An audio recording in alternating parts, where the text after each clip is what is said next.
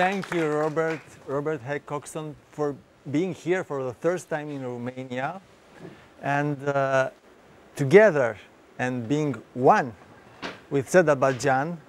Thank you very much. With Bilgin Canaz and SG Irmez. And we have here the whole story of our lives, performed by Lily Wang. Thank you very much. What a power, what an energy.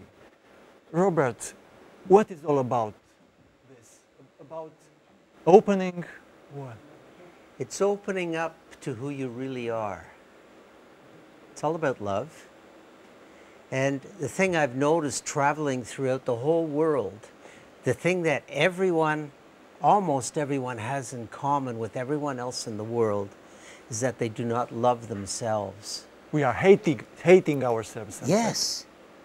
And what we really need to do, and the music helps us, that's my mission, to create the music that when you listen to it, it helps you open up to who you really are, to see that inner beauty, but most of all, to realize that you are sacred. How can you actually love yourself if you don't realize you're a sacred being? You're part of the whole sacredness. So that's what's happening, and what Lily's doing with the energy, it's helping you to open up your heart to who you really are, to your real power. And you can see the goddess energy there, the feminine energy. And this feminine energy is part of all of us. And a lot of men don't realize that. They're always struggling to just be macho. But the real power is in the feminine energy, because that's the energy that connects you with your sacredness. The real power in the feminine energy, the goddess, the power of woman, one of your last albums. Yes. Yes, Robert. It is so many things to say, to tell about your remarkable life history, and for the fact that you have passion of life in your, when you are singing, and you are healing. And we have to maybe to start with this, about the studies that they make of the effect, the Coxon effect of your music. You know, I have a very intimate and powerful connection with Romania, although I've never been here. I was not the one that asked them to do it, but some people decided to do a research project in orphanage here in Romania. And it was a group of children between ages, I think, 3 and 8. And they all had severe attention deficit. So they could not focus for more than 30 seconds on something. They were all over the place. And interestingly, 2 of the children in the group were autistic, and they were not speaking. And well, all the children were mentally, emotionally, physically abused. But one child especially, he was so affected that his whole day was spent hiding under a table. How sad that is. Hiding, yes. Hiding under a table. And so they took one of my CDs called The Silent Path. The Silent Path. And we're going to be doing a piece from that tomorrow night, yeah. Very special. They played this music for 45 days, non-stop, continuously for the children, but very, very softly, not as if they have to sit there and listen to it, just creating that energy. And because they're in an orphanage, they're not going anywhere. They're staying there, so they did this for 45 days. And after 45 days, all the children were, what might say, cured of attention deficit. And so they could play with toys for 30 minutes instead of 30 seconds. And interestingly, one of the autistic children decided to start speaking. I can comment on that after. Wow. Why? A miracle. A miracle. Yes, but the child that was hiding under the table all the time actually became the group leader. It totally turned him around. He was the head child in the group then, and everyone was following him. He was not afraid anymore. What happened there? They did not use any drugs. There was, you know, there's a popular drug for this called Ritalin. And in North America, they eat it like candy, you know, for the children. But it was just the music. And the silent path. You know, the first piece on there is Towards the Light. Towards the light. The last piece is the light. And so these children are being bathed in the light, and it's changing their vibrational frequency. Because so many of the children that come in to this world now, they don't feel connected to this. That's what's with most of the autistic children. I know there's many types of autism, but one of the basic things is that they're outside of their body, and their body is trying to operate in this world. What the music did for that child, because the music, you know, where does creativity come from? I feel this music comes from what you might say heaven. So his body is down here, but his consciousness is wanting to be out there, where it feels wonderful. So if you can create heaven on earth with the music, then he comes in and feels good about it. I've had much experience with autistic children who use my music, and that's the explanation I can give, and that's the explanation they give me. So that's quite amazing. And then the child that was not afraid, hiding under the table anymore, and was out there, he was in his power. Yes. The power is the master. And the Silent Path in 1995 became a hit, not only in Canada, in France. Oh yeah, over many parts of the world. Yes. All over North America. France, it was #1 for 5 years. So Yeah. I remember the first time I went to France to perform. Do you expect it to be like that? So to have a tremendous success with the Silent Path? I don't expect anything. Oh, beautiful answer. Yes. We have to, I think, for me, the whole point of life is to really live. You have to realize that when you're in synchronicity with the universe, that's real life. That's living. So, also in writing the music, there has to be an intent. You know, people don't realize that the famous classical masters, Mozart, Beethoven, you know, all of these masters, you don't read it in the books, but if you read their letters that they wrote to their friends, what they were trying to do and what they were accomplishing was bringing people, what they would have said then, closer to God. What we might say now, bringing us closer to our true selves, who we really are.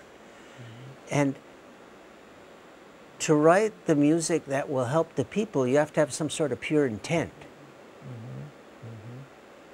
And my intent has always been that people will feel wonderful after they listen to my music, but also that it will help them open doors in their consciousness to greater possibilities, greater probabilities. Because then they realize, first of all, that they're really beautiful. And the other big thing, that they deserve the best. And that they can do anything. You know, nothing is impossible. I've seen so much magic so far in this beginning of my life here. so much magic that you could tell me anything that's happened, and I said, sure, of course, it can happen. I've seen the magic, and I've seen the magic with the music, because you know, when you listen to music, what is happening, your whole body, every cell in your body has a mission to try to vibrate with its atmosphere, with its environment. So if you put a certain music in, all your cells in your body want to vibrate to that frequency. So if you have the right music, they're going to vibrate like they're going to shine. They're going to be the light. And you're going to start loving yourself, your body, yourself, all of you, and not starting by loving everyone else.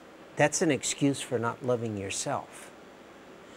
But you'll start loving yourself, and then when you love yourself dearly, you are healed. And then you're able to love others infinitely, because you've experienced love. And that's the aim with the music, always to create that energy of love so that you can start vibrating with that. Yes, I feel that I have no questions, further question. I have no further answers. Yes, this is the beginning of beginning and the end of our minds.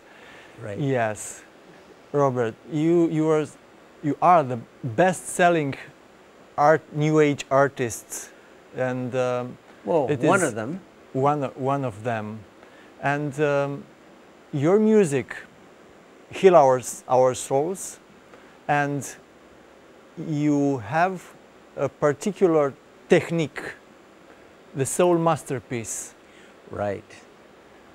Can you tell us a few words? Because it's beautiful. Our body is an orchestra. You put some French horn there because he has a kidney deficiency, energy, chi deficiency. And right. Well, there's a few things I can say. One thing is the soul masterpiece. I started many years ago channeling music for people, as we said when we were talking about Seda in the other program.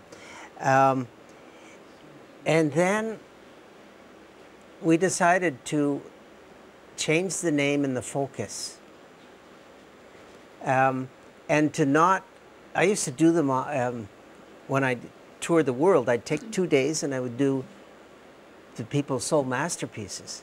And the universe taught me a real big lesson a year, not even a year ago, when I was in Vladivostok, Russia. That's north of Japan. Mm-hmm. And the organizers had me booked every half hour to do a piece of music. I did 43 compositions in, I don't know, 2.5 days. And that was just, whew. 43? 43. Wow. Yeah, and these were 10 minutes long, you know, 10, 12 minutes. And I got home and Lily and I discussed that and said, let's do this a different way. And so we do this music in my studio from a photograph. Sure, I'll do one on stage, you know, at an event. But for the other people that want it, I do it in my studio from a photograph. And I have, you know, better equipment there, and I can take a bit more time and that. And Lily does something very amazing. She looks at the photo and is connected with the music and them too, and she creates their design, their sacred code. And with that within that sacred code, there's a mantra. So she, you know, we record the mantra too for them, and they work together because everyone has a geometric pattern in the universe, a mathematical pattern, I should say, that resonates with their higher self, that resonates with the master within them. And by having that, it's like you're looking at a mandala. how a mandala affects you, but imagine if that mandala was connected exactly with the music that you have to listen to. And so these two things go together, and it's all done in this new place we moved to in the mountains in Mont Gabriel. Mont Gabriel, yes. Full of angels there. Full of angels. You were mentioning about, you know, the French horns for the kidneys and that. Well, we give a workshop, Your Body, a Symphony of Life. And I think that's what you were talking about. Yes. I was doing some channeling one day, and they fed me all sorts of information about the body is just like a symphonic orchestra. With every cell is a player in that orchestra, and the different organs, as an example, the different organs in the body represent the different sections of the orchestra. Let's say the liver, as an example, would be the oboe. And because the oboe can have two sounds, it can sound really complaining, and you know, and it can also sound very sweet. The most beautiful melodies, some of the most beautiful classical melodies that were created for oboe. And the liver, that has to do with anger. It has to do with complaining, but it also has to do with passion for life. The passion comes from the liver also. Yes. The passion comes from the liver, And compassion comes from kidneys. The joy, or what we're saying, we're building in new concerts. The joy comes from Alegria, comes from the heart area. Yeah. But when when you put those three things together, when you have passion for life, you can have compassion for others, and you will have compassion for others. You put those two together, and you get the Trinity, you get the joy, the happiness. But that Trinity, what's in the center of that is really your heart. Once you open up to those aspects of yourself, it's pure love for you and the universe. Yes, pure love.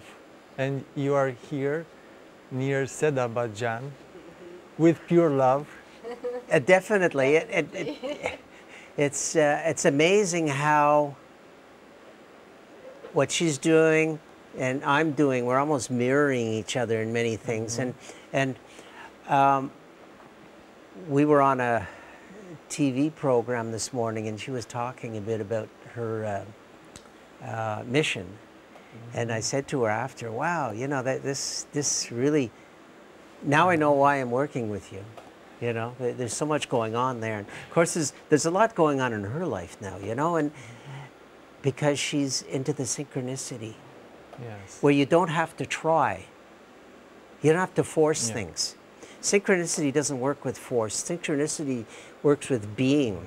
And when you're being, you're in the perfect timing, you're in the perfect space, and you're in the perfect gravity to pull as a magnet the perfect things to you, so that you can be in, I wouldn't say accomplish your mission, because it's not accomplishing. You can be in your mission. And that's what she's doing. She told me that she's connected with Kitaro, and you got to tell me a bit about that. Yes, please, about being in your mission with Kitaro and Domo Records. Yes, Actually, last year, Kitaro came to Istanbul for a concert in March. And then I went, I was the first person who was saying hello in Turkey. Oh. Yes. I went to his press conference, and then I told him that I'm the first and the only mantra singer in this country, and I would like to say hello for my country. And he was very happy. The ambassador. Yes, mantra ambassador. yes, mantra ambassador. And then we became friends. He listened to my music and he liked the music. And I talked about my mission. And he's working since years for peace, creating peace in the world. And if you listen Kitaro's music, actually you feel it in your heart. And during my teenagers, I was only listening Kitaro. after coming from school, and then I was listening. I Synchronicity, was very listen. much Yeah. connected. He was the only New Age artist I ever listened to. Everyone said, oh, you know, this new, I don't listen to that stuff. I listen to Kitaro, and I listen to movie music and classical music, you know? Yeah, he's the pioneer, actually. After Yeah. his music, New Age was born. Yeah, they named, to be able to name the sort of music of Kitaro, Yeah. New Age. Yeah. Yeah, is that true? Yeah, yeah, yeah. Wow. And then he went back. He flew back to United States, and he wrote me. And how about representing your CDs in United States? Because I was releasing a new album at that time. Okay. Oh, I'll think about it. Really? And then I arranged my companies, and then now Domo Records is the company of Kitaro. They are representing me since 2014. All of my CDs all over the world, and they are arranging some events and concerts for me. Of course, because I am that I am. This is the biggest reason. I was thinking exactly that same thing. That's the pure example of it. Yes. Being in the synchronicity, and you Yeah. can only do that when you realize I am that I am. Yes, but I was tuned to my mission with the music of Robert. Yeah, this is Thank you. how it started. Yeah, I decided to change my life, and then I went to his event, and then he invited me on the stage, and he played that. I think the universe invited you on stage. Yeah. I was just, you know, Something, yeah. yeah, yeah. Then it helped me a lot. Yeah, thank you, Robert. For Oh, you're welcome. I'm Well, here. Yeah, Yes, with the help of and you. it's the moment also to be grateful and to thank you from the biggest private university and from Romania, Spiru Haret University. It's honored to grant you a diploma of excellence for your entire activity, for helping us to develop and to find the way to our true self. And this is sustainable education, no other thing. Thank you, Robert. So Spiru Haret University, it's your home now each time you come in Romania. And maybe we can do some project together in studies about Coxon effect. Thank you. Yes. I'm so honored. Please, please. Ah, thank you. Thank you. Thank you. Wow. This means a lot to me. It really means a lot to me. And one of the, you know, one of the first scientific projects was to prove that the music can do something was, actually the first one was in this country. I've done other ones and about plants and Yes. various things, but this was the first, and this, wow, this means a lot. Thank you. This is a surprise. Thank you. Thank you. Thank you very much. And we are in the middle of our program, and I know again something beautiful will happen. I thought maybe I should play a piece off of the Goddess CD. That was my first CD of piano music, even though I've been playing piano all my life. And maybe I've been hiding behind orchestras and that, in my orchestration and choirs and that. And I finally decided I need to do a piano piece. So what really happened, I was in Bariloche, which is way southern Argentina, almost to the Penguins. And I was doing someone's channeled music, and a lady came for her music, and she sat down, and she said, "The music's not for me." And she explained that she wanted the music to play in her office for her patients. And she's a therapist with battered women.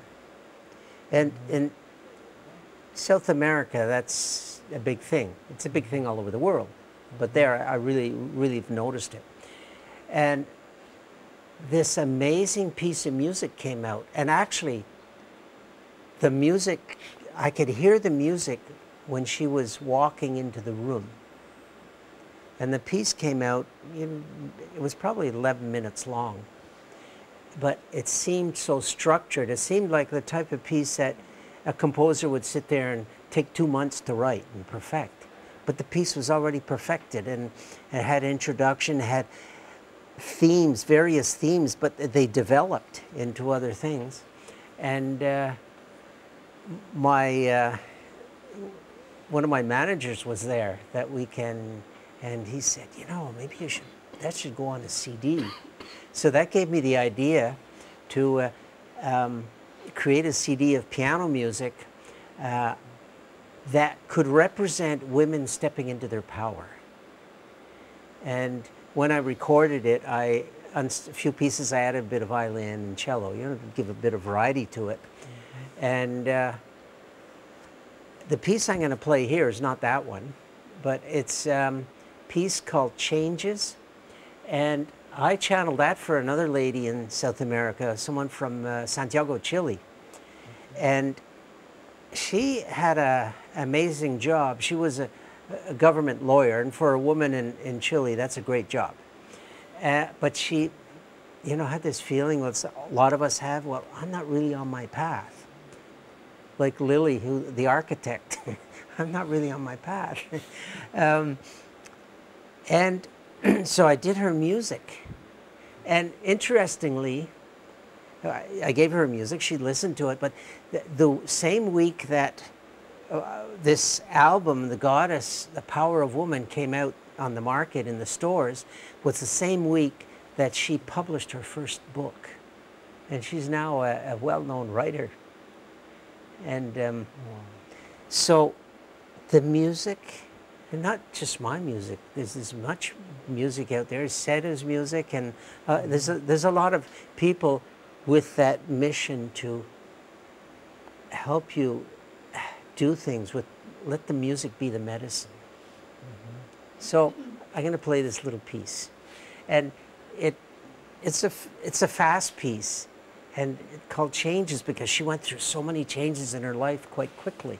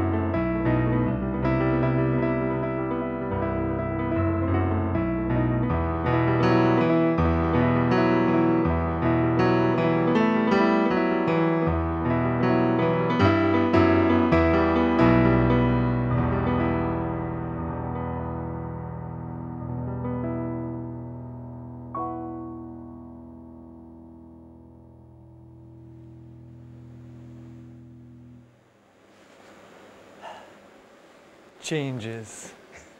Thank you. Thank you. Yes, Robert. Maybe the time to tell us the story of your relation with crayon writings and what represent for you. Okay, I can tell you how I first met Lee Carroll, Yes. who's the original channel of Crayon. This was after The Silent Path was quite famous. And I get a call from Lee Carroll, and I didn't really know who he was. He didn't know who I was either, so it doesn't matter. But he wanted permission to use The Silent Path because whenever he was channeling on stage, he played The Silent Path in the background and it helped him channel properly. And so I said, why not? You know, it's good advertising. Because they were recording the channels and, you know, selling them. And about 4 or 5 months later, there was an event in Montreal. His French publisher is not in Paris. They're in Montreal. And so there was an event that he was going to be, it's one of the speakers, one of the guest speakers and channelers, and there was a few other people. I think Greg Braden was there also. Greg Braden. That weekend. And they asked me, I know the publishers very well, and they asked me to come and do a concert there. So why not? So I went there to do the concert, and when I'm setting up in the morning, we're doing sound checks, Lee Carroll walks in to do his microphone check, and this is where we first met. But it was almost like we knew each other. It was like, you know, we'd been related for many, many, many lives. And then he said to me, wow, you know, you're here. You know, we do a meditation before the channel, a guided meditation. It would be awesome if you could play for it. And I said, yeah, sure, why not? It would be fun. And then he said, well, you know, during the channel, you think you could play some of The Silent Path, you know? And I said, no way, you know. No, I was joking with him. And I said, sure, why not? I'll do that. So that was our first time working together. But this was, when I play for the Crayon channels, it's interesting because, you know, it could be half an hour long, could be 45 minutes, could be almost an hour. And so I'm making the music, I'm channeling the music through. Lee's channeling, I'm channeling, and the energy's coming from Crayon. And interestingly, I know where to go with the music because I know I'm being fed what comes out of his mouth before it comes out of his mouth so that I can be prepared with where I want to play the music on the piano to create that support for people to get to that level of consciousness where they understand things and they absorb the knowledge. And to be able to do that a few years before that, actually, before I wrote The Silent Path, I went to a metaphysical church in Montreal. It's called Unity, and they're all over the world, but they're very metaphysical. It's not like, it's a Christian thing and that, but it's not your structured type church. And it's into, you know, a new thought and, you know, how to use the mind and that. And I walked in there one day. I used to go there as a kid, and I didn't go for years.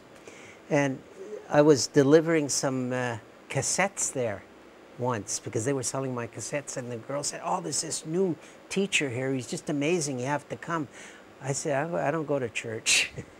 She said, well, come on Wednesday night. He gives a talk, you know, a 1 hour thing. And so I went the Wednesday night, and he was playing my music. And I met him at the end and said, I'm the one that wrote that. And we became best friends. And he invited me to be the music director there. And so it wasn't like church. I had to play the little songs that people sing. But he did these really long, at least half-hour guided meditations, just channeling out of his head.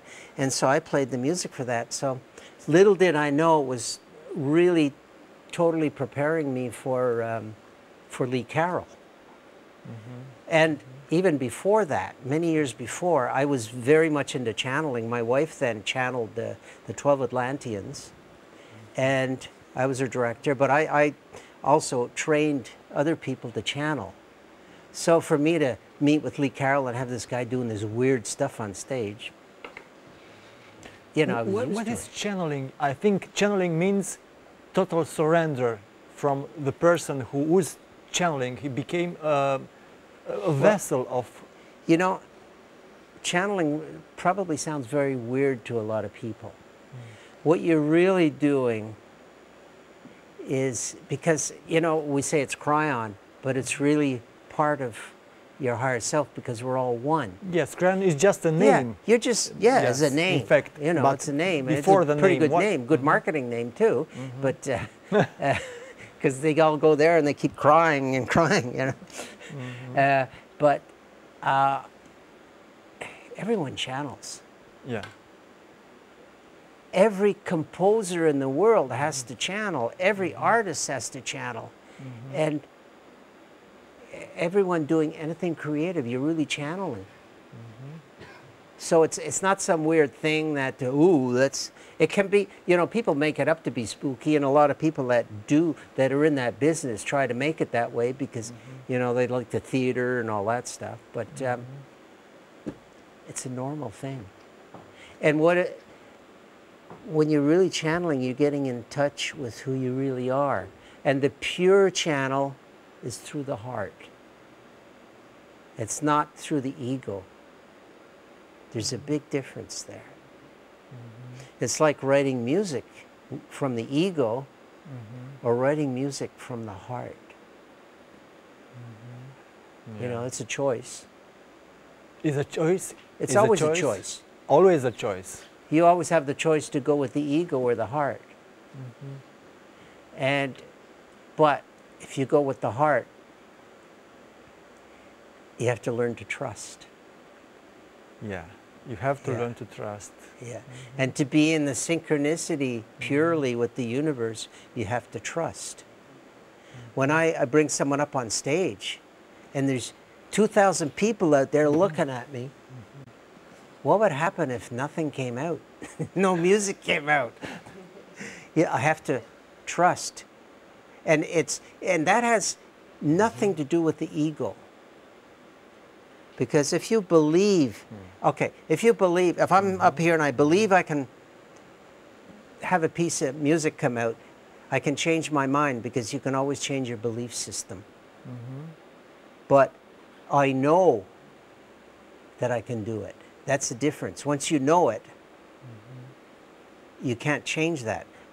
When you believe something, it's from what other people have been telling you.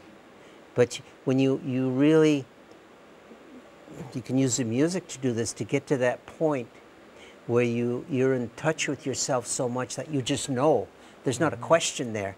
And it has nothing to do with the ego. It has to do with you claiming who you really are in life. You know when you find your channel. Yeah. But you know the real trick in that? Yeah? The real trick of being the master is to realize and see the potential for masterhood in everyone else. If your ego is involved, you can't do that. So you're the false master. Yeah. Yeah. And instead of finding our channels, we are zapping through hundreds of television channels. Yes, yes. This is in fact the symptom of ourselves, of within. Because we don't love ourselves enough, we're always trying to get the other people to love us. Yeah. So, is my hair right, or am I tall enough? You know, am I smart enough? Am I this? Am I that? Of course, we are not enough smart. I am not enough smart. Oh, you are. I know that. Thank you, thank you.